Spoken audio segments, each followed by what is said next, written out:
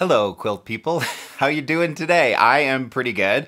Got a little friend here, and I thought we could have some fun just doing something different other than just a regular quilt project. Okay, so I made a little pattern. It's available as always, and people are always like, "Where can I get this pattern? Where can I get this?" It's always on my website, quiltingcowboy.com. Just hit the shop tab, and you can either download patterns for free or pay for them and download them at home and print them at home. So that's what we're going to be doing today. As you know, me and my family are slightly dog obsessed.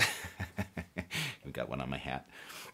And so, yeah, let's get started. And don't worry, I'm not going to make this one sing or rap. I don't know what's with me. Once you print out the pattern, get all of the front pieces, right? This is front, front, front. It says right here, front, torso. All right, back ear. All right, back foot. Okay, so just get the front pieces and then get some tape and we're going to put them together. Now there's registration marks or lines here in different colors and you just have to line them up and then put the pattern together. Okay, let me grab some tape. Okay, so the page that's going to go on top needs to be trimmed. And what you do is you just cut off the portion here so that the printing goes all the way to the edge. If you try and line it up here, there's no printing on the edge, so that makes it really difficult to then gauge. Whereas if you remove that, now you can line out. In fact, I'm going to do it on this side too. So you can see exactly where the lines go to right here. It makes it a lot easier because, again, the printing now goes all the way to the edge. Lining up those registration marks is super simple. All right. Oh, I hope this is not double-sided. Let's see. Oh, we're good. Okay, then just tape that down and secure that in place. And then we're just going to keep doing that all the way around.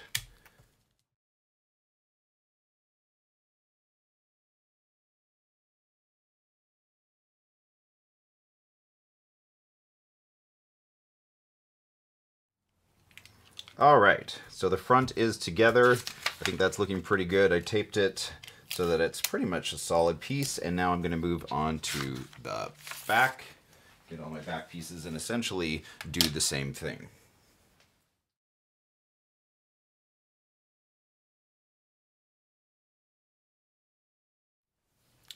For the fabric, you're going to need about a yard.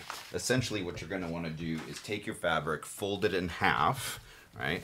And if at all possible, if your fabric is directional or has a pattern like this, try and match it up front to back so that when you cut it, it'll line up.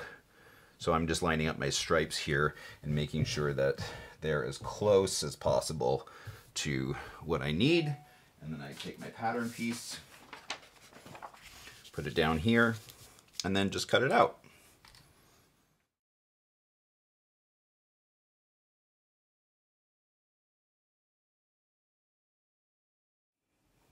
I've cut it out, and so now we're going to see how successful I was with my cutting. You know how it goes. So we're going to remove this and see if we can lift these two pieces out of here. Now again, make sure that you cut the pieces, right, back to back. There's two layers here. And let me just see. Oh my gosh, it's been so long since I've gone to the gym. When I was doing this, my arm was cramping. I'm like, really? Oh my gosh, it's only been, what, 2 weeks? Anyhow, it's very sad. You know, you work for so long to try and get in shape and it just disappears right before your eyes. All right, just cut this out wherever you need to kind of get it where the rolling blade didn't. All right, so I managed to liberate that from the rest of the fabric. And so now I have my two pieces, right, that are in fact mirror image of one another. And now we're going to just put them aside and repeat the same thing on the front parts. These were the back. Okay, you can tell by the little tail. Okay.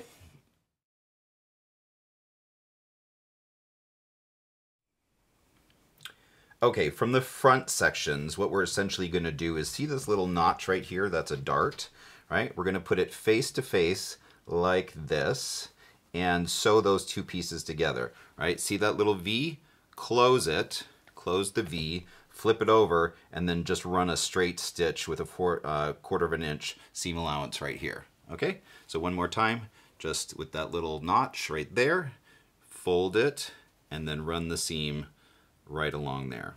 Okay? So now from the front of him, he has this little dart right here in his butt, right? And that's true on both pieces, right? So then what we're gonna do is flip it over and essentially iron this. You may have to clip this a little bit, just right there. Essentially allowing you to press this open, right? Okay, so let's do that on both sections. All right, still working with the front sections. We're gonna put them face to face. Da-da-da. Ooh, wrong way. And now that they're face to face, what we're gonna do is essentially, see this notch in the top of his head? You are going to, let me show you, sew from right here, right? And then just keep trucking along here until you get to this little opening of the dart, all right? Just skip over it. Don't sew down into the dart. Just skip over it and keep on trucking down this way here. And then you're gonna sew all the way down the front of the body just to this point here, right? So you are essentially sewing, let me show you, from here to here, skipping over and leaving this open, okay? So along here, down the front of the body, down to here. Got it? It's like I was talking about in my last video, like the present world actually is just a reflection of what's going on in your mind. So clearly I'm a mess in my mind right now because my studio is a mess. Don't look at this.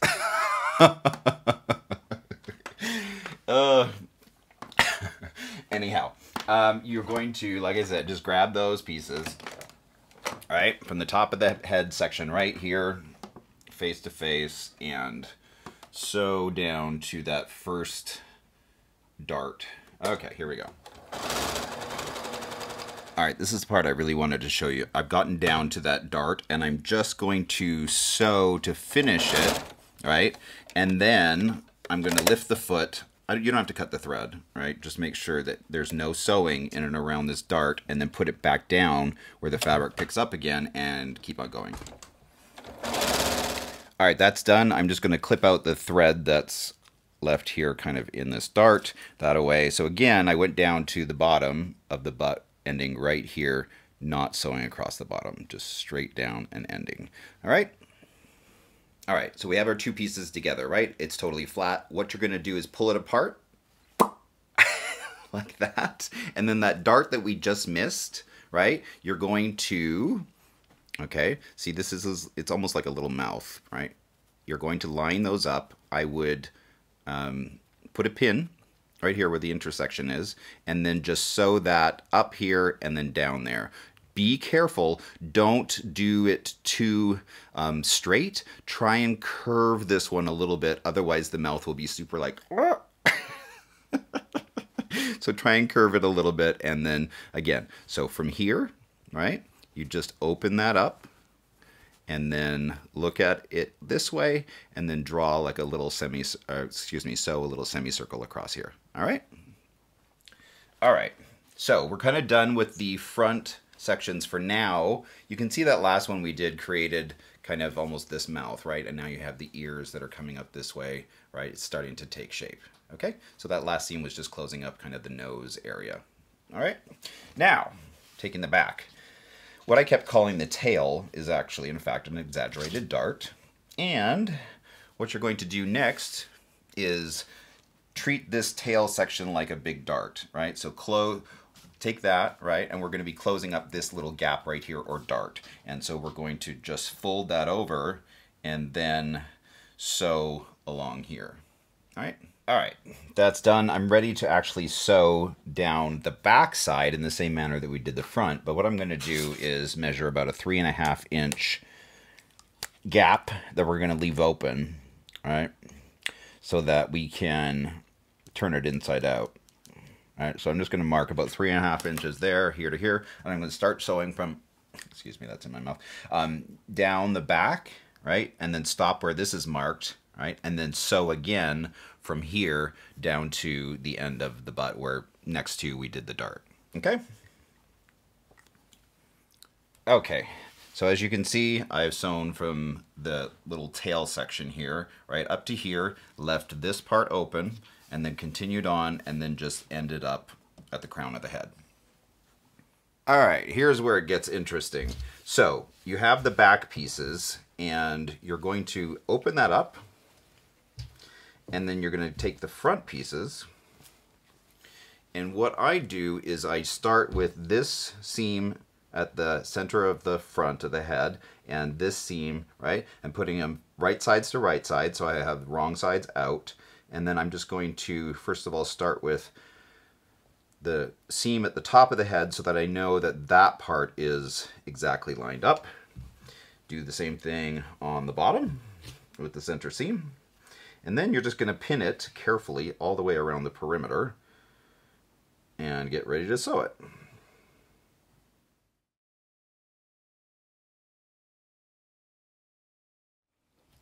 All right, he's really starting to take shape. And you can notice here where maybe you didn't cut your arms or ears exactly the same. Like, see how this one here is a little bit longer than this one here? You may want to go and trim that up. Not a big deal if it doesn't bother you, if you can kind of ease that in. So now we're ready to sew the entire perimeter with the exception of these darts here in the feet. Okay, don't sew those closed. Again, like we did with kind of the mouth. Just sew to here and then leave this open as a gap and then pick it up on the other side. Okay? Here we go.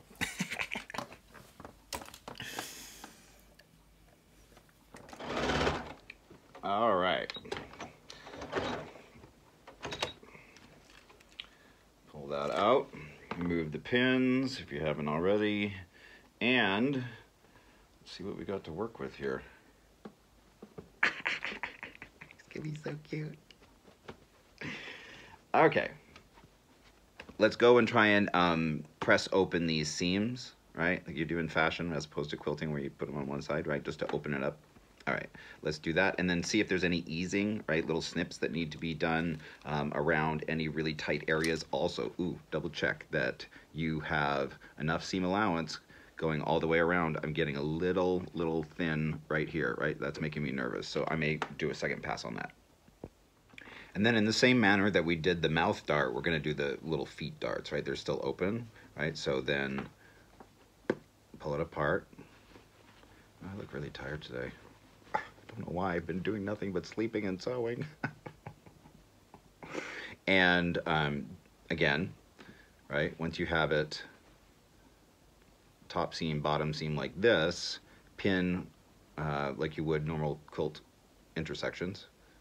And then again, don't sew it too straight. Try and get a little bit of an arc as you sew this across, okay?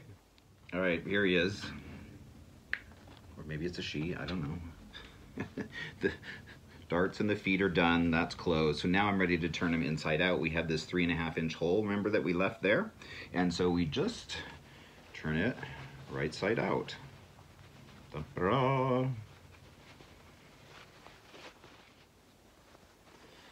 All right, just about got them turned the right side out. And then the next thing we're gonna do is just sew down the ears, right? Because you don't want stuffing to go into the ear, you're going to run a little seam from one corner of the ear to the other, which is essentially gonna be from, right, from here to here, just like that, and like that, right? So that his ears will remain floppy and not full of stuffing, okay? Now we do reverse liposuction. I cracked myself up. All right, and so we just add all the batting and then make sure that you don't put too much in the joints of the arms and the legs so that they can remain, you know, so that they can move back and forth. But, you know, that's essentially it.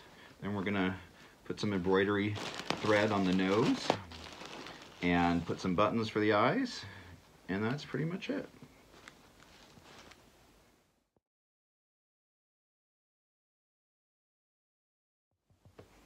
And there you go. So fun. So yeah, just stitch up the back and then put some buttons for eyes, and then if you want to do a little nose, you can, either with, I did embroidery thread on this one, but something just to kind of indicate where the nose is. You can leave the mouth because there's actually a seam there, and it, you know, that makes sense. But yeah, I love this one. He's so cute, and he matches the back of this quilt. Woohoo! So you can just do it. I mean, anytime you have like a yard of fabric and you don't know what to do with it, shablam. So I hope that that was great for you. It was super fun for me. And the pattern is available where? On my website. Where? Under the shop tab. If you still can't find it, I can email it to you or whatever. But I am going to ask for $5 for each one of these. I know normally try and give them away for free or whatever else I can, but I'm going broke. Support an artist.